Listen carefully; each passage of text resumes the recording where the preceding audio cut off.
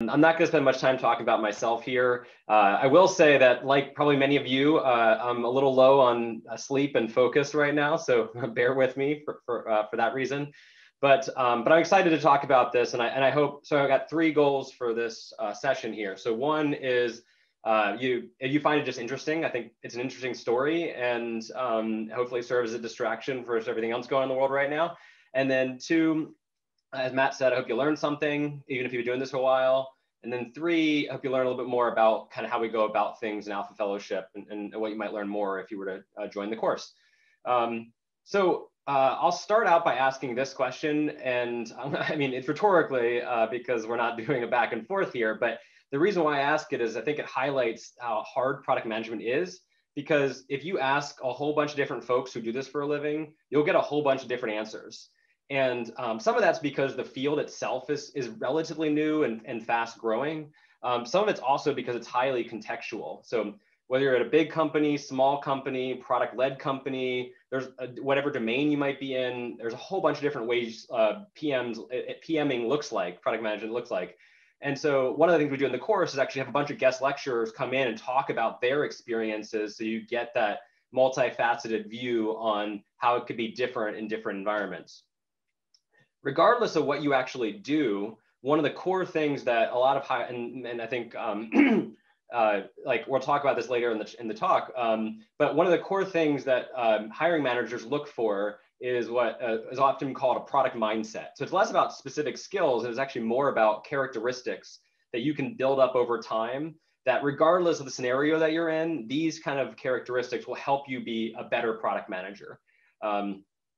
So the skills are important, but as Matt said earlier, so are these characteristics, and that's a lot of what we're going to focus on in the course. In order to kind of talk through some of how this manifests itself when you're doing product management, I thought I'd share a little bit of a quote here. I promise this is as close to politics that I'll get in this talk by mentioning the word press secretary. But this quote's by Seth Godin, who's a renowned marketing thought leader. And basically this idea that human beings, we all are walking around as press secretaries, where we've got this narrative that we have in our mind for how our world works and how we relate to it. And we're constantly trying to find rationale to substantiate that narrative. So I think this is important for a whole bunch of reasons in the world.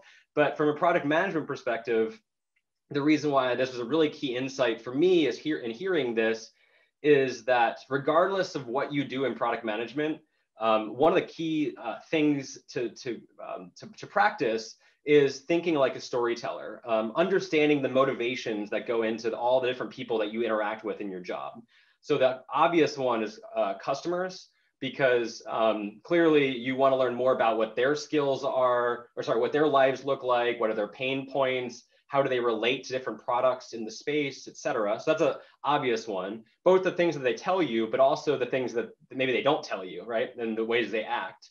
But beyond customers, like it's also super important to think about the motivations and the stories of the people in your organization. So what is the CEO telling themselves? Like what story are they telling themselves? What story are they telling the investors? How do motivations and stories look different amidst the different departments of the company, marketing, product, operations, finance? The more, whatever level you're at in terms of product, the more you're able to actually understand, empathize with the different folks around you and their stories, the better you're going to be able to get things done with those people. And this especially is true as you get more senior in product, because your job is to actually tell a product story and get people to buy into that. And so this is one of the core things I tell people that is, I don't think it's enough attention in terms of a skill set, but is really important. And I'll talk a little bit more about that. But the problem with storytelling and being a press secretary is that we constantly are looking for things to support our worldview. And so that's something called confirmation bias in psychology, where we're always looking for the things that support our view.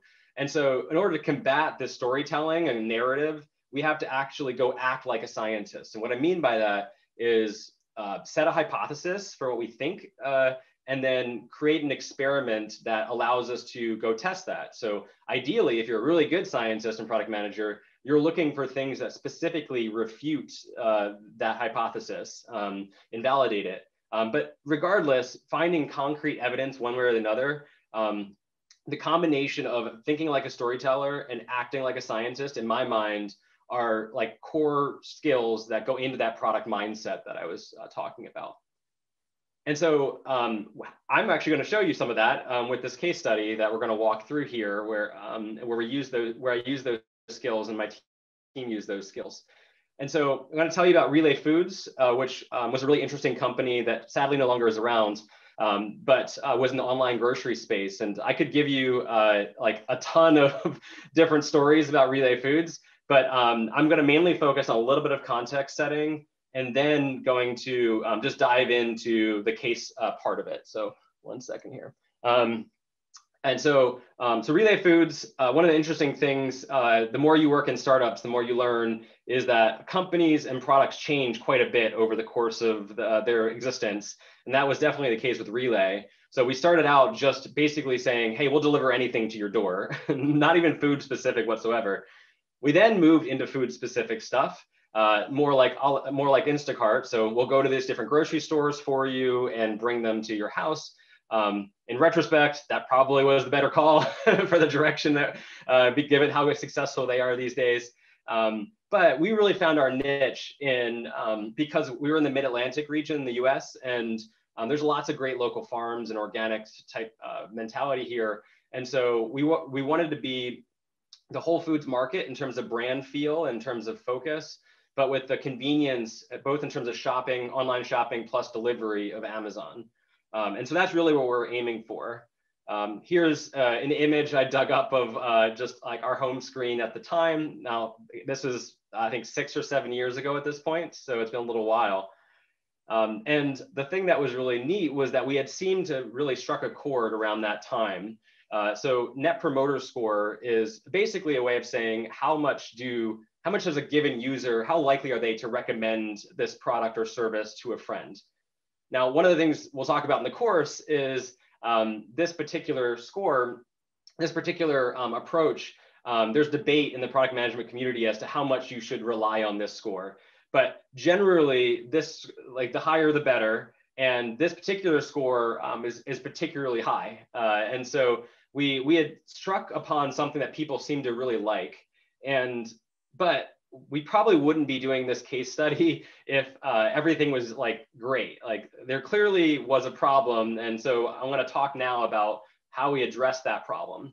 And so that problem, although we had lots of problems, it's hard being a startup generally, but our core problem was around retention, which is basically what percentage of people are we keeping around after the first order and that they continue to order with us.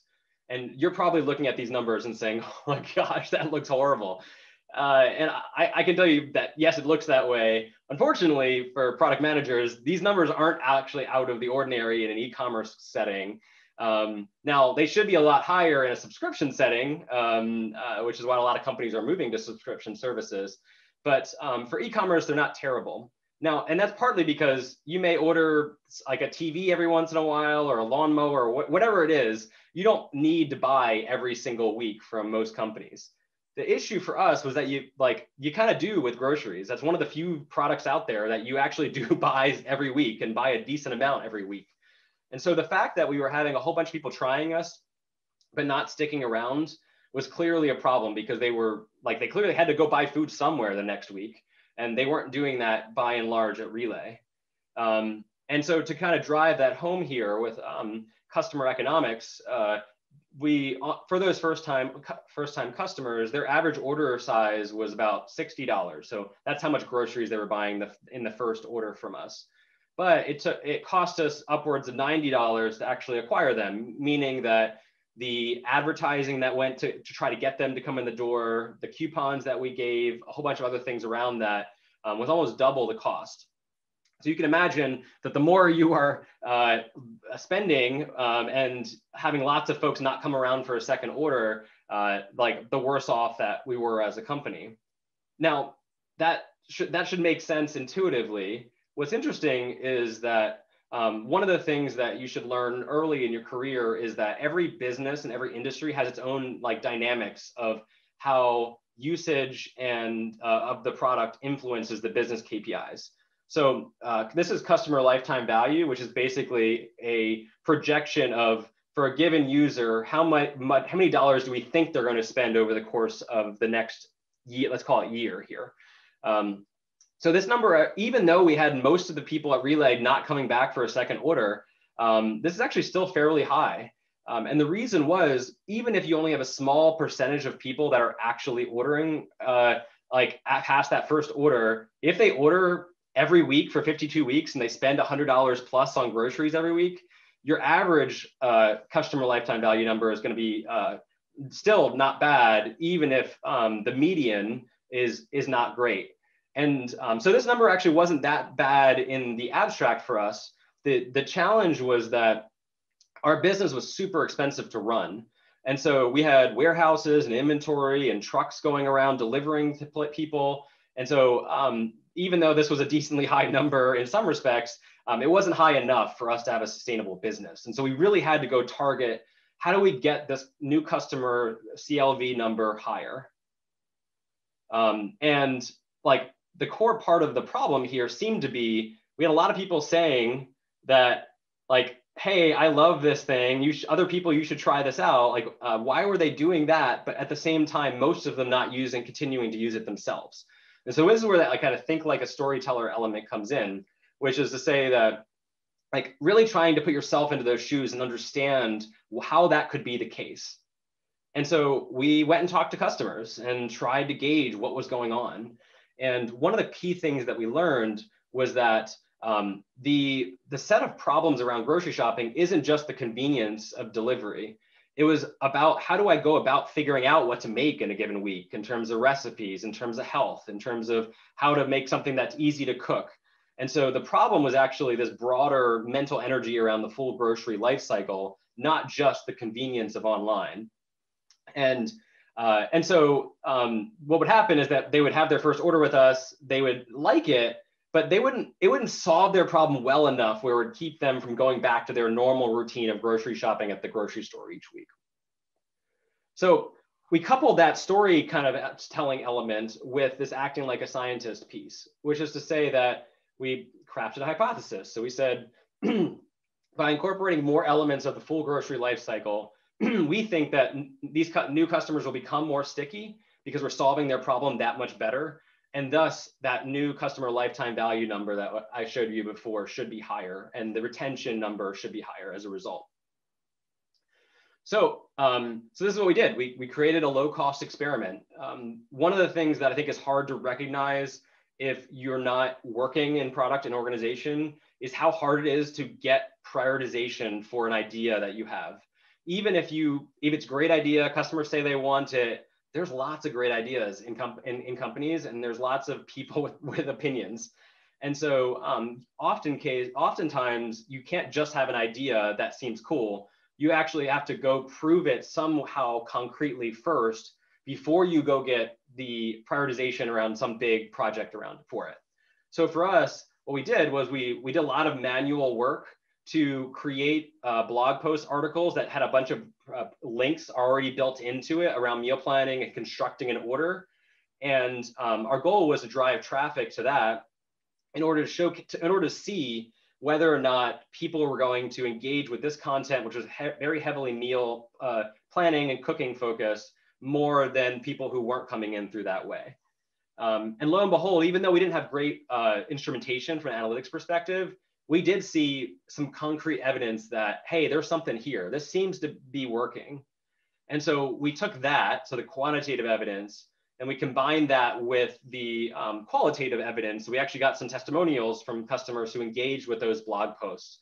Again, we haven't done any engineering time yet here. All we've done is some good content and some like manual work around making connections and things like that. And so we were able to bring that to the leadership team and say, hey, we have a good idea and we have some evidence that this thing might work. So can we get more funding and time to go work on a bigger project to showcase that? And Lo and behold, we did, and that was exciting. And so this process, like this little mini project, in order to go get the prioritization, was something that I think is worth thinking about in any setting that you're in a product management context.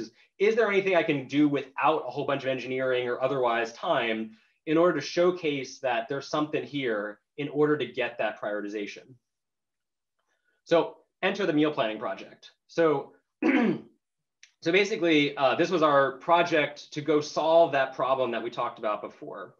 And I'm gonna give you the blow by blow in terms of how this went, but I certainly could. But I'm just gonna focus primarily on the lessons learned, like in terms of what went well, and then also the lessons learned in terms of what I think stunted further growth. So one thing we did well is we did this act of product discovery, which is basically just a way of saying we did research. So we talked to customers, we put together alternatives of how we could approach the problem, we prioritized work. We didn't just jump into solving the problem, which honestly I see a ton in my consulting work. And so the fact that we actually stopped and thought hard and did work before doing the work was really important. And so there's a whole bunch of different frameworks for doing product discovery. Here are some right here. We talk about in the class which ones and why, but honestly, the bigger deal is that you just do it somehow. And partly because it helps you collate all this disparate information of what you might do and why into a strategic decision-making framework. But then two, it also just stops you from skipping steps as often. And both of those things are really important. And so this is something that all too often gets skipped and definitely shouldn't. The other thing we did, which is part of that, was we talked to our customers, which seems like a pretty novel thing. Shouldn't be such a novel thing, I should say.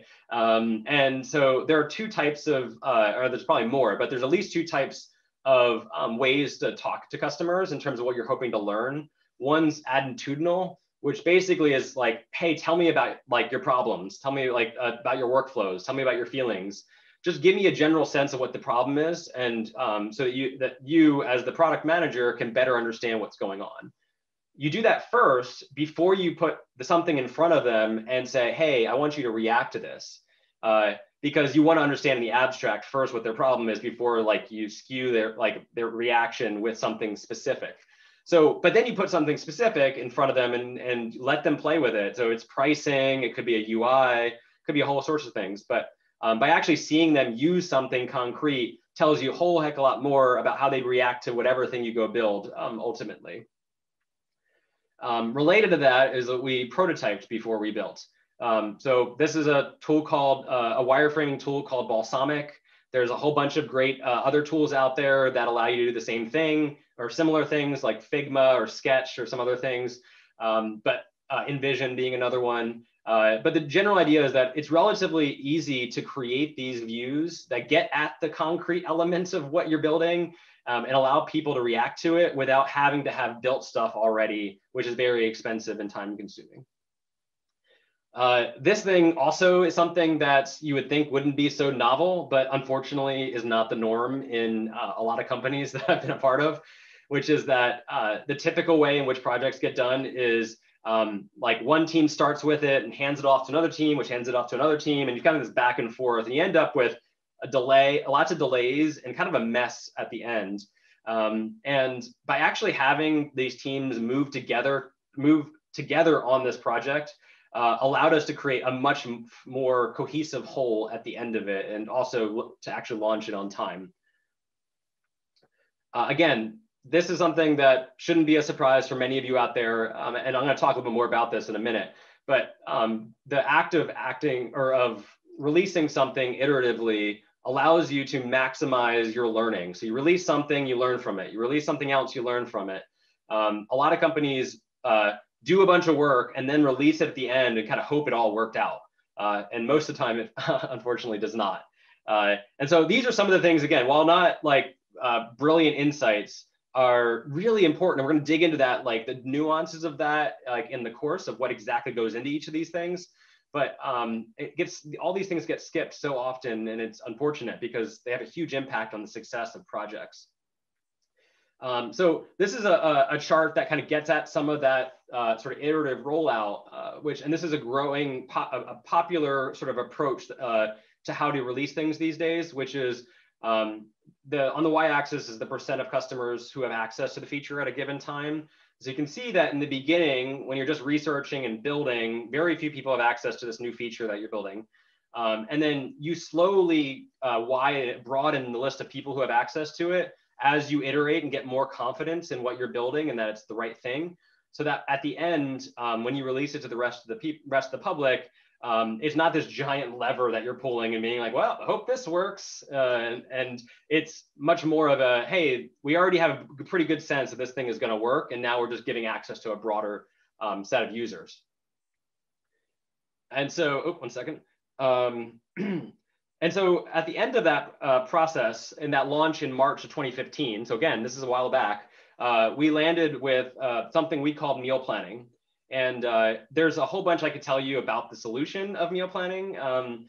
This blog post I reference here actually goes through more of that if you're interested.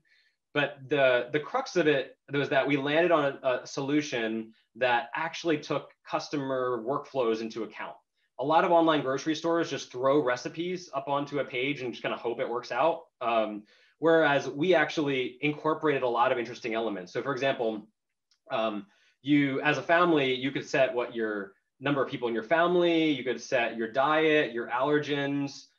You could, one neat thing we did was the recipes we recommended to you actually took into account what you already had in your order. So if you already had eggs in your order, we would recommend you recipes that used up those eggs. And there are lots of things that we did, and we were really proud of what we launched at the time. But it was because we actually went through that product discovery step and didn't just try throwing something up there that we thought might work, but weren't sure about. So this is the part where I'm supposed to tell you that we doubled our CLV because of this amazing solution that we came up with. But the story isn't so simple. We actually didn't know when we launched it what the result was. And what I mean by that is that we hadn't set up the analytics instrumentation or to be able to confidently say, how has behavior changed as a result of this? We were so focused on just the building that we had left off the measuring. And so we got to this point of launching it, which we were excited about. People were giving us great feedback, but we couldn't tell like the leadership team or others what actually that looked like quantitatively. And so this is the biggest learning that I had at Relay Foods, which is that a lot of times when you're in that mode of just building, you leave the instrumentation and the analysis side of stuff till the end, because you'll get back to that because it doesn't seem as important. When in the reality is having a shared semblance of what success looks like. Hey, what is this going to be? If we hit X, is that going to be good? If we hit Y, is that going to be good? And then being able to choose the metrics and build them into the product usage is critical for like actually understanding what just happened and how do you move forward from that. And the part of the reason why that's so important is most companies work this way, which is that they have a roadmap or a Gantt chart or whatever that says, oh, looks like meal planning's done, time to go work on X, Y, and Z now. And so we were at the tail end of this meal planning bar here, and we were saying, hey, there looks like this is something really exciting. We really just need some time to go instrument it and iterate on it a little bit more. And but there were all these people around us who were saying, but we already said we we're going to do X, Y, and Z. And so we didn't have the bandwidth to go back and do those things that we should have done. And so the second lesson I learned, which is like comes out of that, is that companies have to have some sort of framework for adapting. All too often, companies get this really rigid sense of how the world is going to look like going forward. And so they create these beautiful Gantt charts. And so what happens is that when you get some information, hey, this thing launched and this is how it's doing, there's this real hesitancy to changing anything with the plans that you had already set out. And so if you have a framework as a company or as a product team for saying, hey, this is when we fold, this is when we call and keep going, this is when we really double down on it, it allows you to take in that new information and say, oh, wow, there's something really here. I know we thought this other thing was going to be important, but this seems like the most important thing right now. And again, this is something that in a product management setting, being able to have this conversation like is critical to being able to adapt. And relatedly, the third lesson that I'd share here is I and other people around me were so heads down on like just building this thing that we failed to take into account that kind of storytelling element, the motivations of the people around us. Because a lot of the folks in the rest of the organization, not that there was nefarious or anything like that, but they were waiting for projects X, Y, and Z. And those were going to be the things that helped them build their metrics or the things that they thought that the company needed. And so if I had done a better job in my product role of saying, hey, how are you thinking about things, and really staying in touch with people and their stories, I would have been able to better come up with a solution for how we were going to meld together the competing priorities when the time came. And so that's something that I learned at the time and I've been able to take with me since then. It's also an indicator of why experience is so important in product management, is just because this is really hard to, in the abstract, learn. And so this is something we'll talk about in the class with like a really heavy training component. How do you do some of these things? So fast forward, I'm not gonna sort of ignore the CLV thing, which is, it wasn't a clickbait to get you to come to this session. So fast forward 4 months later, we had finally got it like through some of that backlog. We had finally done some instrumentation on the analytics side. We had finally put some time into having analysts put together a report. And lo and behold, the results were pretty awesome. And I'm going to get to new customers in a second, which is the focus here. But basically, for existing customers, their numbers went up as well. And this is an opt-in feature, not something that were forced upon them. And a lot of them tried it, and a lot of them changed their behavior as a result of that. Then lapsed customers, so these are customers that we had a while ago, but we haven't seen them in a while. They also came back a lot more frequently than we were used to seeing, or a lot more of them than we were used to seeing. And their numbers went up as well, including this key one, which is that about a third of them stayed active after coming back, which folks in marketing will tell you, like with win backs, is not all that's not altogether, that's not very usual. Usually you win back somebody by giving them a coupon and then they go and leave again. But the best findings were for new customers, which has been the focus of this chat, which is that we had the customers who are coming in through this new meal planning feature versus the customers that weren't. The customers that were ordering having significantly higher orders, both in that first order and beyond. And this key thing around retention, they were sticking around a lot more often, both of which are huge, right? So if you order more and you stick around more, that together is what gets us to the 2x number. That's one of the reasons why y'all are joining. And so this is where having that storytelling, hypothesis setting around what we thought was going to happen and what we needed to do. This is a clear example of it wasn't just the product team, but it was very much product led in terms of doing the product discovery and the product execution of how do we better solve this problem for customers by giving them a broader solution to their grocery problem.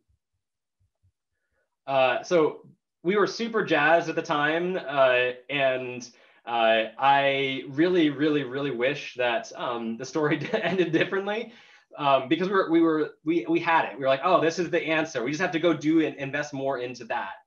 Unfortunately, the cliche is so true, which is timing is everything. So by that time, we were running out of money as a company because it was so expensive. And we ended up getting stuck in this whirlwind of fundraising, mergers and acquisitions. A lot of the focus, both specifically of the leadership team who was and the product team who were doing prioritization type work, but also the whole company of really trying to focus on what we were doing from a fundraising perspective and not what we were doing from a product perspective. And so in retrospect, if we had better instrumentation of how well this thing was actually working out of the gate, and we didn't have to wait 4 months to get that information, we would have had 4 more months of being able to double down and add more and been that much stronger going into a fundraising round. So lo and behold, we actually got acquired by another company called Door-to-Door Organics in May of 2016. And generally, like, I think, hey, it was an exit. People, so that part of it was exciting. It wasn't the exit that we had hoped for, but it was an exit. What we did from May 2016 forward is that we worked on incorporating a lot of these elements that I just showed into the Door-to-Door Organics platform. And the neat thing was that through a lot of hard work, both from the Relay folks coming aboard, but also from really awesome folks that were already at Door-to-Door Organics, we were starting to see a lot of the same engagement and exciting numbers, just as timing is everything one more time it came along. Remember that deck that like the slide I showed you earlier where we were aiming to be Whole Foods plus Amazon? Well, turns out that just around this time, Amazon bought Whole Foods. And so Amazon became the Amazon plus Whole Foods. And even though we had an amazing product, people were excited, the fundraising in that space just froze up entirely because everyone was fearful of what that meant. And so no one wanted to spend until investor dollars until they understood better what was going to happen with that acquisition.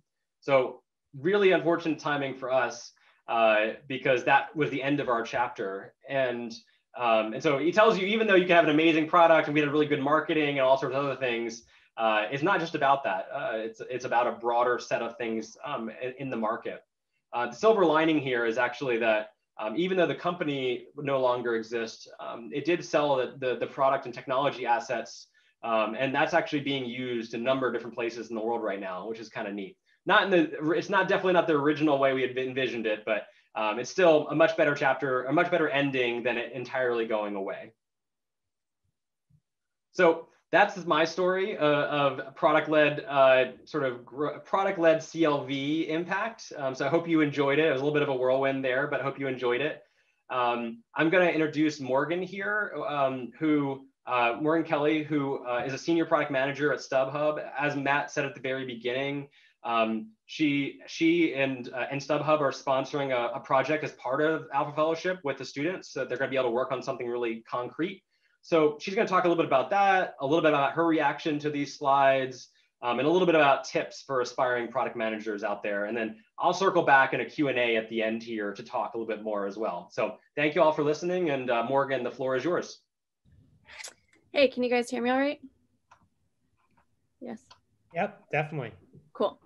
So I apologize ahead of time. I have a 7-week-old puppy in my lap and she was sleeping and now she's awake. So if she makes noise, I apologize for her.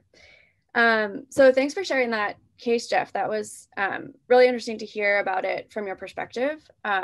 What I really liked that you did was you started with data and you ended with data. And you talked about how like the pitfall of what you guys did was that you didn't have the data to end the story in the beginning. So that was really interesting. And I too have fallen into that trap of like, let's just get it done and get it out and then we'll measure it later. And have seen the pitfalls of that as well. So I think that's definitely a key learning that everyone should keep in mind. The other thing that I really liked about the case was the emphasis on the user research.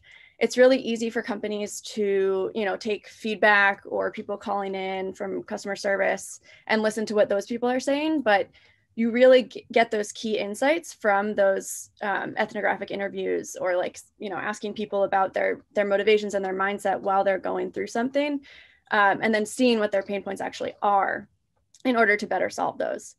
So that was very, very interesting. Thank you.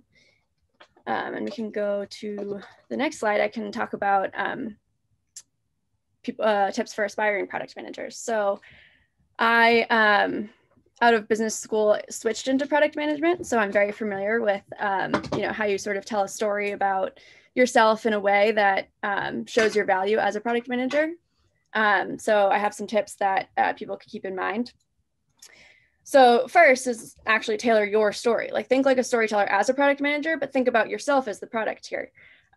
Think about the hiring manager as having, a pain point that they need to solve, and you fit into that. You are that solution. So instead of like, oh, I really want to be a product manager here, say like, I have this skill set, I've come from this industry and I've solved this problem. And I really think I'd be an asset. Next one. The main thing for me when I'm interviewing product managers or aspiring product managers is their ability to show or demonstrate customer empathy throughout either their education or their career. So this is really hard to teach, and it's a very key skill of a product manager. Your customer can be internal, external, you name it. So how can you frame something that you've done throughout your career or in school or just side project to show that you were thinking about it from a customer point of view? The example that I have for my career is I didn't have a product management role at the time. I actually was redoing the global onboarding program for a energy efficiency company, and no one had done it from the new hire perspective. So I put myself in the customer's shoes, which was the new hire, and I was like, okay, what information would I want to hear first? What makes the most sense to learn about the company, instead of just from the company's perspective, what do we want to make sure the new hires know? And that was successful, and I measured it and all of those good things. So I was able to talk to that and talk about that in interviews, and be able to show that I could be a good product manager with the chance. Next one. And then lastly, obviously, practice makes perfect. Think about, as you're going through your own life, think about things that you like about products that you use every day. Think about things that you don't like. Something to pay attention to is when you have an emotion about a product or about something you're doing, either annoyance or surprise. That's really a time when you want to focus in on what you're surprised about, what you're annoyed about, how you would fix it, or maybe what decision was made to create that. And if that annoyance was on purpose, maybe what the product manager might have been thinking when they created that product or that situation for you. And I will hand it back to Jeff for the Q&A. Great. Thank you, Morgan. That was great.